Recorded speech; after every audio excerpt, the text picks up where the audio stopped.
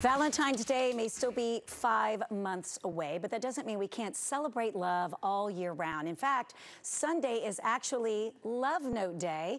To celebrate, Cara's here with a few famous love notes from years gone by and things to care about. What were you just looking at? Roses are red. Were you stretching? Are you okay? You were like this as I was reading that introduction. I didn't know what was going on. Following the camera. The camera great angles. Yes. Poor Napoleon has to keep the camera high and tight so we look young and skinny. Thank you, Napoleon. Thank you, Napoleon. Okay, so I love it. How about we all work on some love letters, some love notes for the weekend and leave them. I do. Well, you know I like to do the notes.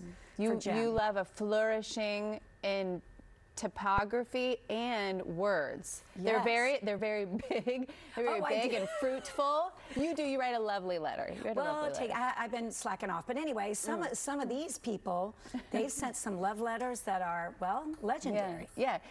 We're going to inspire you to write a love letter right now. Okay, so a lot of you may be searching still for love, and we're here to remind you that a text message, nope, it's not going to cut it, people. We got to write a letter. You deserve a love letter, like some of these. All right, the first one is from the second First Lady of the United States, Abigail Adams, to President John Adams. According to NPR, the two exchanged more than 1,000 letters over the course of their relationship and intended for their correspondence to stand as a record for their lives for posterity. This one was written December 23rd, 1782. It says in it, "Should I draw you the picture of my heart, it would be what I hope you would still love, though it contained nothing new.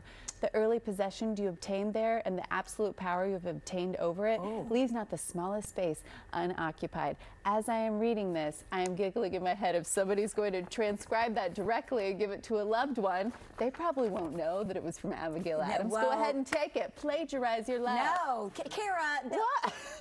I got a little lost. I got to admit, I had to go back. I was reevaluating the space of the love, of the heart. Yeah. Right. That was very, that language was so flowery and eloquent like they did back in those days. It was. We couldn't possibly replicate. Right. We try. Right. Well, now you could probably send a few emojis and get the same. No, never. No? Okay, I'm just kidding. Also, you can Google her love letters and his love letters back to her. They were very sweet, and you can read them online.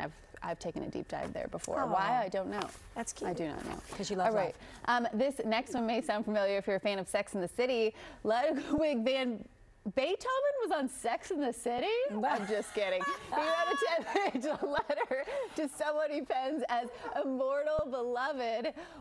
Here's what it said. "What longing and tears for you, you my life, my all, farewell. Oh, go on loving me. Never doubt the faithfulest heart of your beloved. Ever thine, ever mine, ever ours." Oh, yes, she reads it to Big.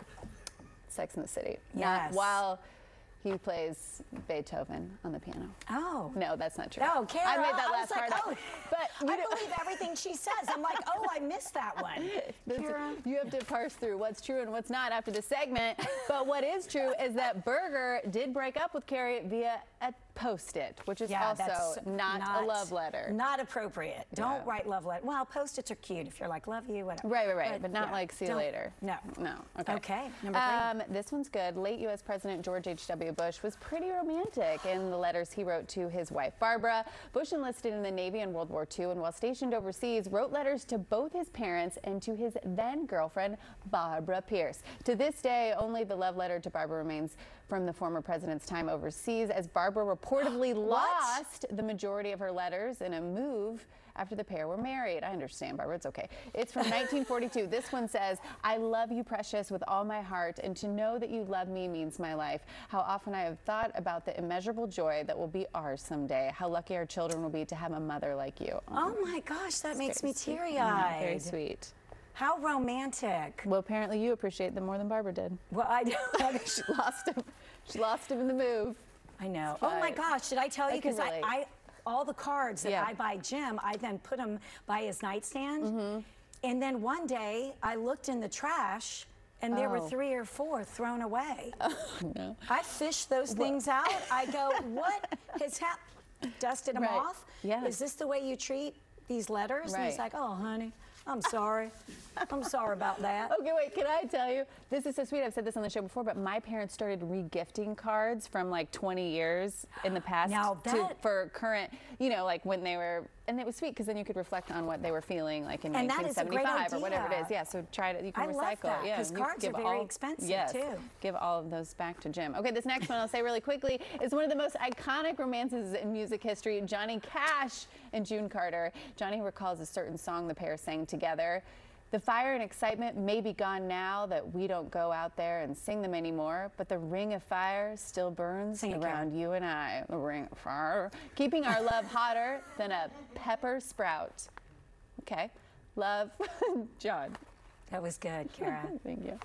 What's a pepper sprout? I don't know. Like oh, why? Oh, it's in the song. I'm going to Jackson. I just watched that movie the other day. It's so good. Okay, Yeah. sorry. Okay. I digress. What? I don't think last one was Marilyn and Joe DiMaggio. They loved each other. You Lots guys, of love. We hope we've inspired you. We sure hope we have. To write an original or Yeah. steal one we just shared. Get out some, don't steal it. Write from your heart. Get out your pen and paper.